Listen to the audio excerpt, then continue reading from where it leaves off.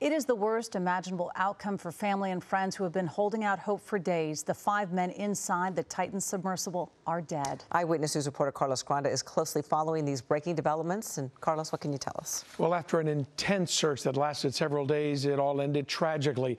They had hoped that they could find the submersible in time, but what they found is the vessel in pieces. The U.S. Coast Guard says it appears it imploded, killing everybody on board.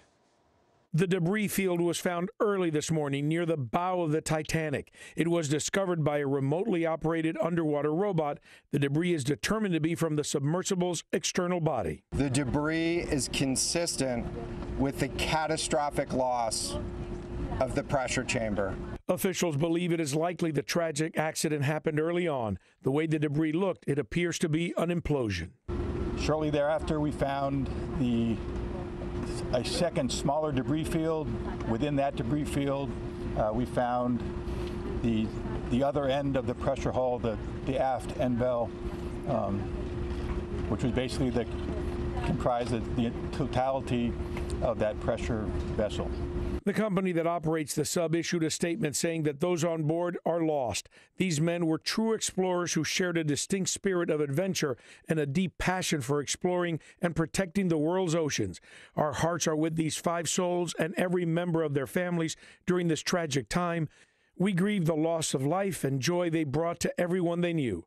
Rescuers had rushed ships, planes, and other equipment over the last week to the site of the disappearance. Search and rescue crews faced treacherous weather as they focused on an area where sonar detected banging noises underwater. The search area is twice the size of Connecticut and 2.5 miles deep. Now there could be a recovery operation to investigate the wreckage. With those remote vehicles, obviously they are not going to put more human lives in danger. They are unmanned, but they have the ability from the surface, like a Pac-Man. They have cutting tools on them. They have grabbing tools. Now, when asked if they will try to recover the bodies, the Admiral did not give an answer.